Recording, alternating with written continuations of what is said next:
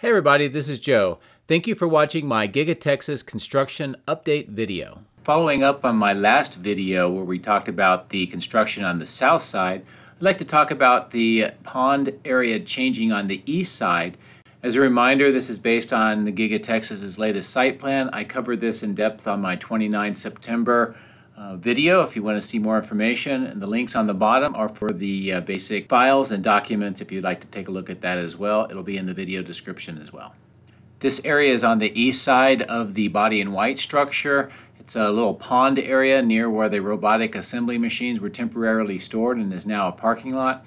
This is part of the overall rainwater and sediment management system to direct water away from critical areas around the factory, and it's called a sedimentary basin. And to illustrate the changes in just 4 months, you can see the upper left-hand corner photo was the end of June, and now at the 29th of October how it appears.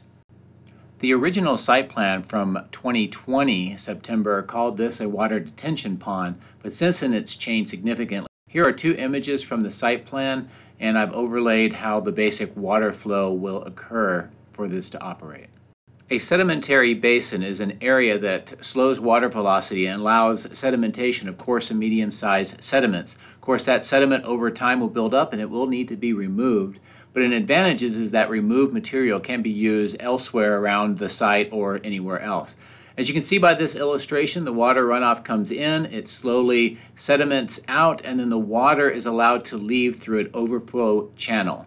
Link at the bottom of the description gives you more information. It'll be in the video description as well. Using an excerpt from the site plan and two recent photos, this is how the water flow will operate. The water comes in from the main site in the upper left-hand corner of the pink area, flows out through the outfall structure, and then it follows this water outfall channel to the south.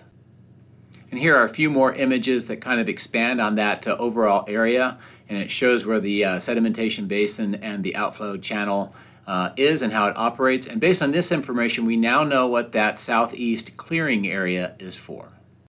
So that's a quick review of what's going on the east side, that sedimentary basin area, and how it would operate. And I hope that you found that the discussion and illustrations helps you understand what we're seeing on the site, what we're going to see as construction continues, and what that southeast clearing near the mobile pipe mill is for.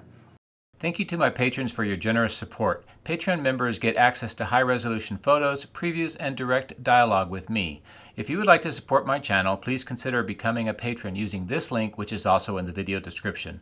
Please also consider subscribing and hitting the like button. Thanks.